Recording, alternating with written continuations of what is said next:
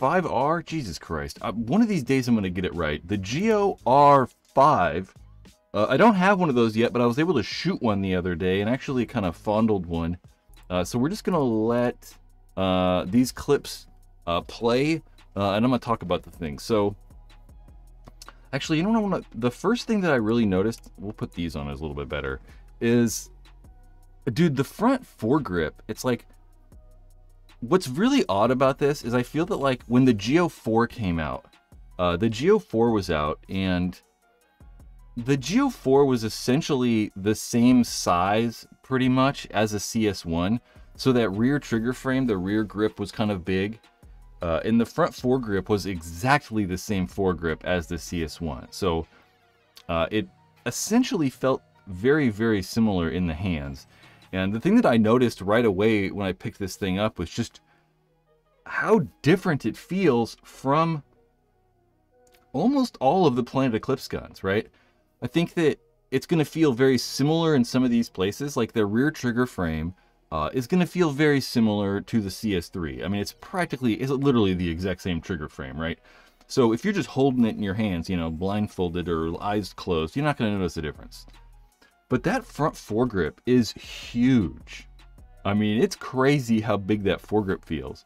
Mainly because it's the exact same size as the Geo4 and that CS1 foregrip, but the rear trigger frame has gotten so much smaller, you can really kind of feel the discrepancy or the difference between that foregrip and the trigger frame.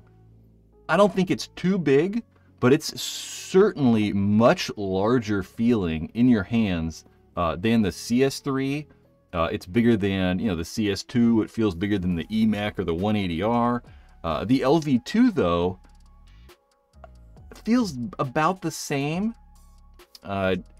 on that foregrip, and these are longer, so it's about, I don't know, it's about that much longer, maybe like a 1/4 of an inch or something like that.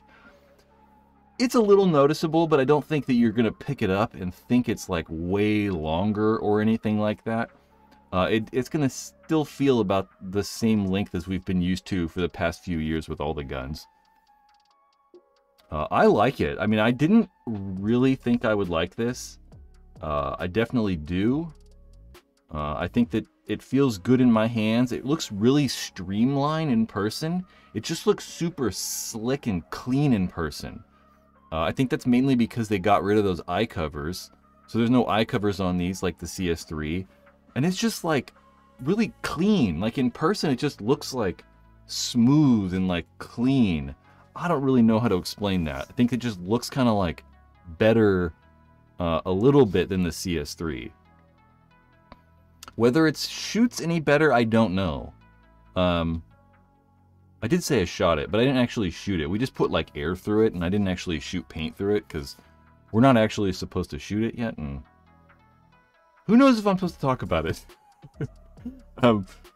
But shooting, like we put air on the CS3 and put air on the the R5, and I mean, obviously without paint, you're just shooting air. It's not really telling you much. But I definitely noticed that, like, I feel like it still sounds like a Geo, so it still has that same, like, kind of sound and sort of feel as the Geo. From the people that have shot the gun, they say it shoots very similar to that 3.5, or like if you had a GSL or something like that. So apparently it's quite a bit better shooting-wise than the Geo4. I didn't really like my Geo4. I don't really know why it was so different shooting, but I like it. It's kind of cool where they moved that SFR, that solenoid flow restrictor turny deal. It's in the actual trigger frame now, which is good and bad. I mean, most people aren't really ever adjusting those. They might adjust it once and kind of leave it. You're not like, you know, tweaking it every single time you play. But it's definitely going to make it a little bit harder to, if you want to, like, you know, maybe mess with the settings a little bit or whatever. Something like that. What are people saying? That the HK Geo4? Nope, I don't know. Nope, that's the fucking R5. God damn, it takes me forever. It takes me so long. Under NDA, I'm definitely not, but the person that had this gun, I don't think they were supposed to, like, they weren't supposed to like take video of it or anything. They didn't tell me not to talk about it, so it's not like that. And it doesn't matter, whatever. I don't even know why I said that. We definitely weren't supposed to take video and pictures of it. That's why there's no videos and pictures of it. Let's put this up. I do like it though. You know, I was so shocked. I really like the eye covers. That whole like new, not eye cover, but this whole new like eye retention system or whatever. I really do like. It just feels kind of clean and simple to me right there. It's really cool. I like it. I hope that they, in the future, totally ditch eye covers in general and just go with this. I much prefer this kind of like dealio. Ben, how does it feel? How does it feel like the 3.5 and not the 4 when they both had the IV cord? That's what I don't know, right? That's why I'm like, I don't know, dude. My Geo 4 just didn't shoot well. And I've shot other Geo 4s that just didn't shoot well. But I'm not entirely sure why, honestly. I couldn't tell you. I really don't. Because it really is like almost the exact same gun, so. Ben said, so does the LV, so does the front grip feel like the LV2 then? Seems wider than the CS3 or CS2s.